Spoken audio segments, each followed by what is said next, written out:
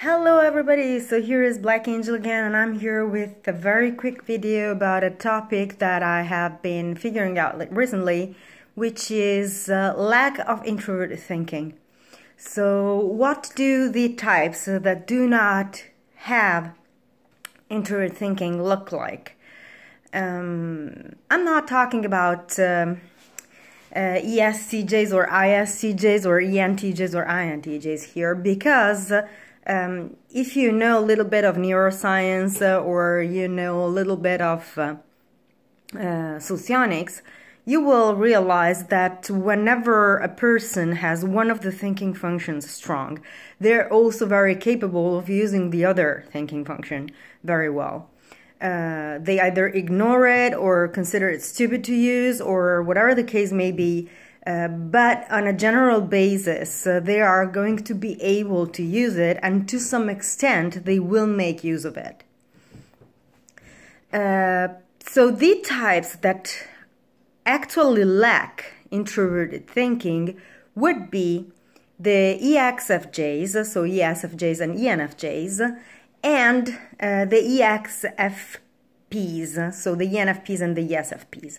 So in this video specifically, I'm going to talk about ESFPs and ENFPs, because what concerns ENFJs and ESFJs, they are extremely inclined to following other people's logic.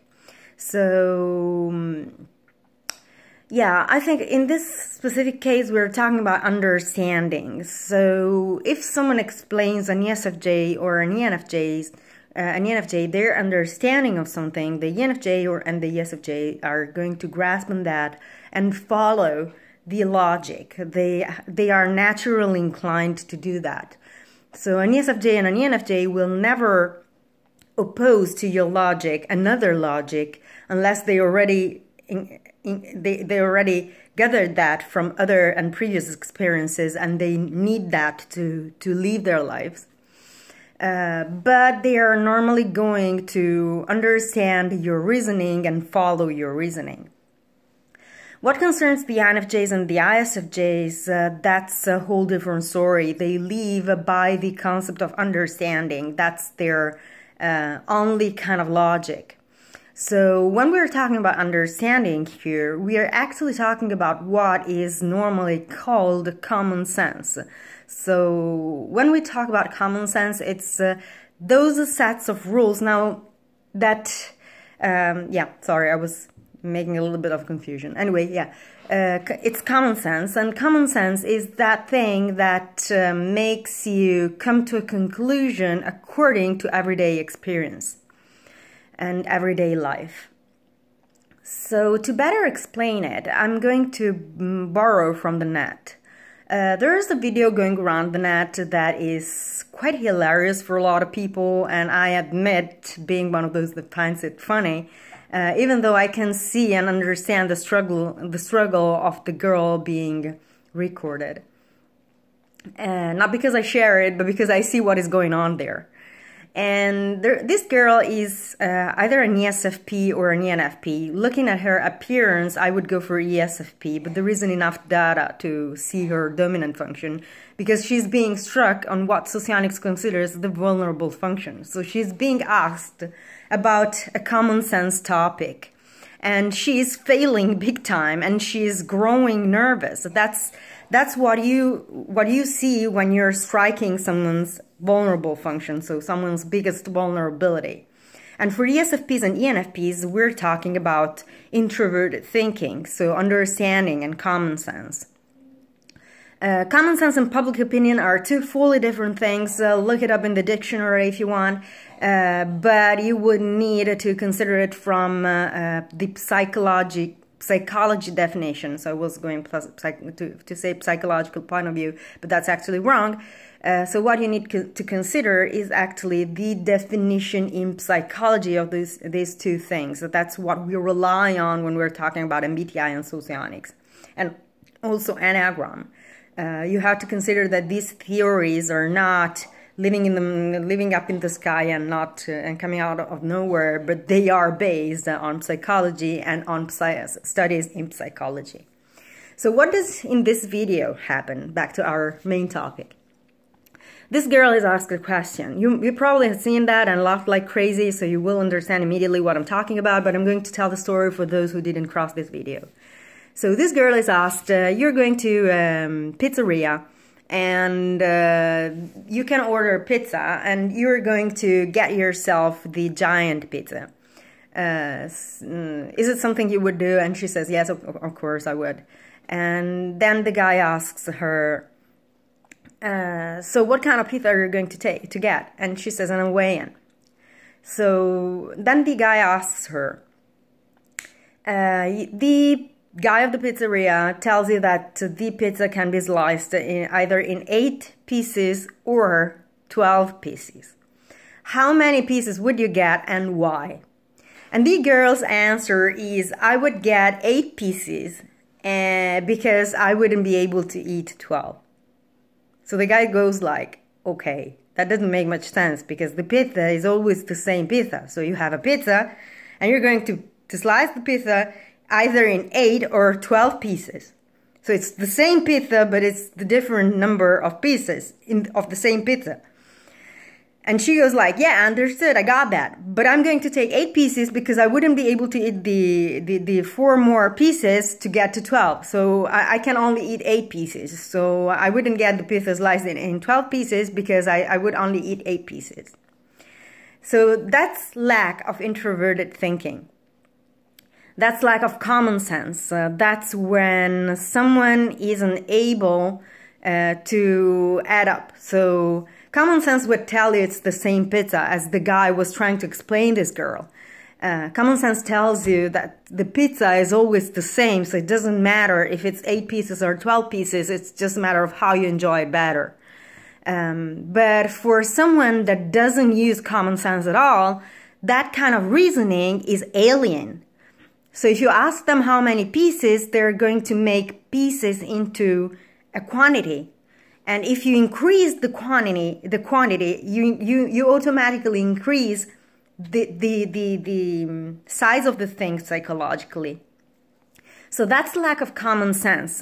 So in this case, this is pretty extreme. It's not like every ESFP and every ENFP is that extreme in their lack of common sense, but you're going to figure that out pretty quickly, that they are TI vulnerables, and you're going to see it pretty quickly that they lack that kind of understanding.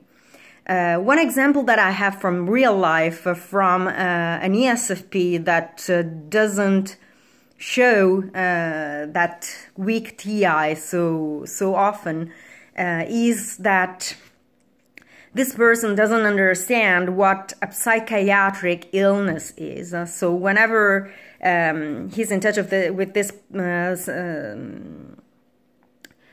schizophrenic guy, and it's a man, and he's in touch with this schizophrenic guy, and every time you tell this person the guy is schizophrenic, you cannot ask of him to think the way you do or to understand a lot of your reasonings, because it's going to be blocked by his paranoia and a lot of other things that are going on in his head, and he's not going to follow you. The answer you're going to get from the ESFP is, what the fuck, is he crazy or something? And then if you answer, yes, the guy's crazy, he's going to say, well, he's normal just like me, and he's got to understand that. So that's a limitation of introverted thinking. The introverted thinker sees the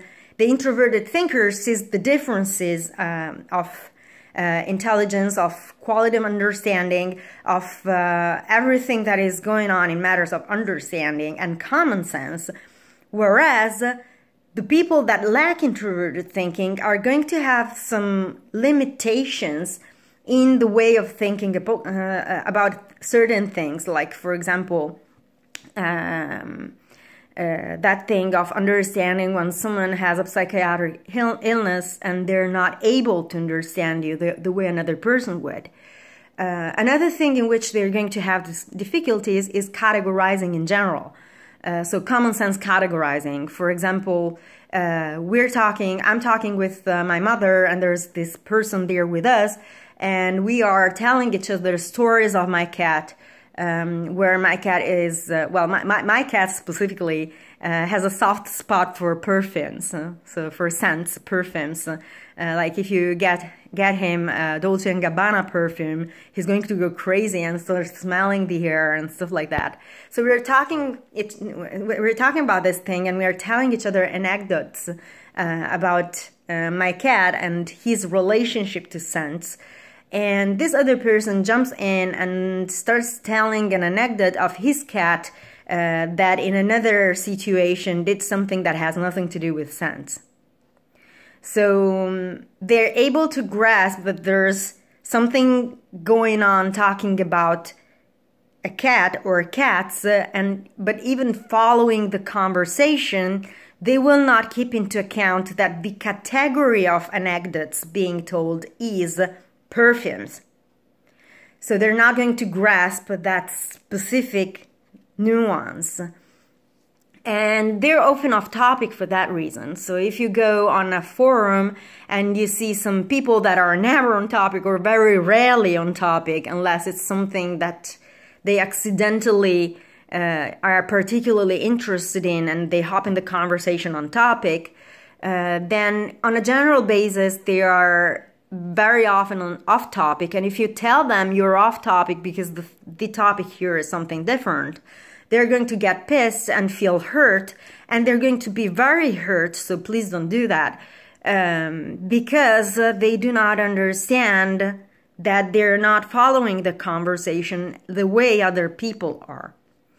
And it's actually something that I consider extremely painful, or that should be extremely painful, because an introverted thinking dominant will automatically jump in and say something about that, which is something that would help me, for example, because I would feel extremely uncomfortable knowing that I'm off topic, because I would consider it as interrupting someone else's conversation. So if there is an introvert thinking dominant there that keeps me updated about the topic, it's less stress for me to follow the conversation. For ENFJs, that's actually necessary, for example. But anyway, the introvert thinker is going to tell you and to keep you updated about what is going on. So if you enter a conversation and there's an introverted thinker there, he's going to stop you before you start talking, and he's going to tell you the conversation is about cats and their relationship to perfumes. So if you have anecdotes about that, we would be very interested hearing that. That would be an ISFP, for example, an ISTP, sorry, for example.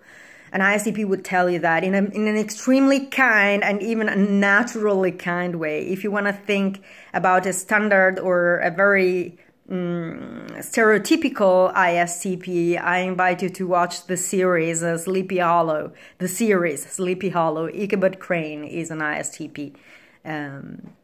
So that's the kind of kindness that they have.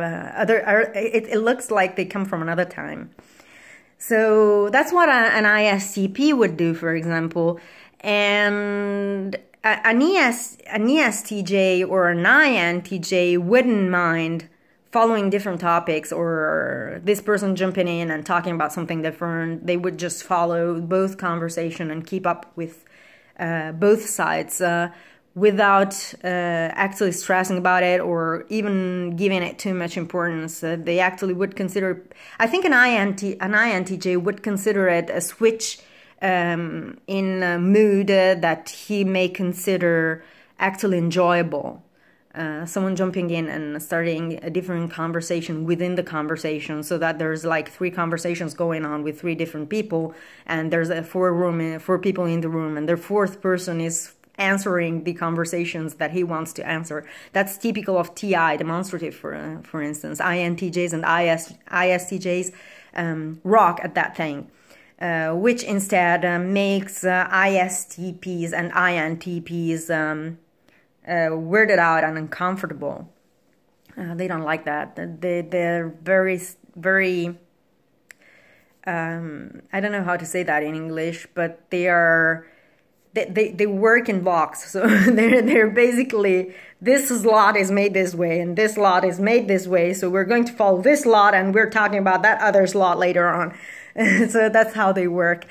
So yeah, For ESTPs and ENTPs, the thing is quite different because they enjoy disrupting and destroying slots to build new ones. So it's quite difficult to explain, actually. But it has a lot to do with making the whole conversation revolving about around one topic look like the topic doesn't exist and then turn it into something else. I've seen that from my professor of anthropology, for example. If you start a conversation with him and you're trying to pay attention to follow exactly your little slot and follow your common sense reasoning, he's going to follow you for a while, and then you start seeing this weird smile, this weird evil smile that jumps out on his face, and then he starts taking everything you say and revolving it against you in some way, and to see if you can stand your ground. And at some point, everything you're saying doesn't make sense anymore, and you have to recollect your thoughts, and oh my god, we're talking about something else. What the fuck happened? That's basically how it happens, and he has a lot of fun about that. And it's like they reorganize other people's thoughts. They're able to help reorganize your thoughts. If they see that the kind of trail of thoughts you're following is not going to help you in any way, they're going to help you reorganize your thoughts. So you suddenly find yourself following another trail of thoughts, and you don't know even why. I cannot take another example because the other things I have are very private and very personal, so I would rather leave that out of this videos. But yeah, this one example will be okay. Anyway, lack of introverted thinking is a lack of basic common sense. So if you want to spot the ESFPs and the ENFPs out there, keep into account that the main difference between the ESFP and the ENFP is that the ESFP is a little bit more down to earth, a little bit more funny and fun-oriented in some way. They're considered walking parties because they enjoy amusement. They're very loud. They're going to talk about a lot of different topics, but on a very superficial and very enjoyable way that is not particularly deep in any way, whereas the ENFP is going to have some depth. They have an intellectual kind of depth. So they're not going to use common sense either, but at the same time, they are going to have some kind of an intellectual streak to them. I've met ENFPs studying neuroscience, for example. That's a very scientific and very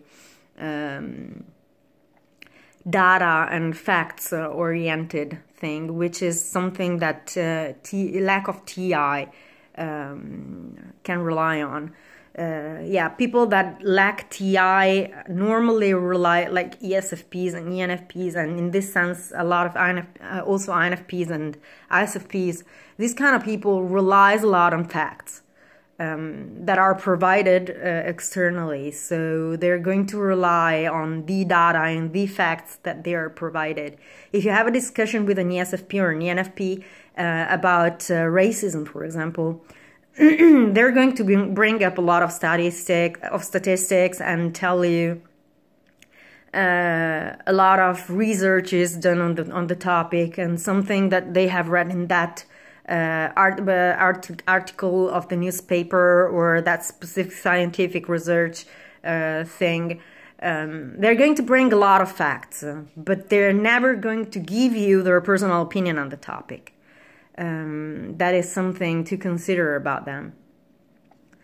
On the other hand, and if you go through my videos, I think you can notice that weak TI can give you a lot of anecdotes from personal life. So that's weak TI with lack of TE. So there's very little or even marginal facts and data coming from researches, statistics, and stuff like that, and a lot of common sense, a lot of tales from everyday life, a lot of stories that makes you understand rather than see the fact. So that's why my videos are very appreciated, because I talk a lot about things from everyday life, people's behavior, of people that I meet in real life, or that I met once in real life and did that thing, and then I saw it in another 20 or 30 people, or even more. Now, before I close this video, I wanted to make it quick, but it went longer. Anyway, before I close this video, this is a piece of information for those who got to the end of it.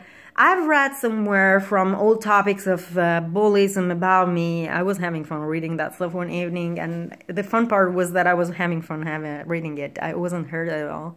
Anyway, some of these people said, "Oh, she's not reliable because you don't know how many people, how many ENFJs she's talking about. If she's talking about one or two or more."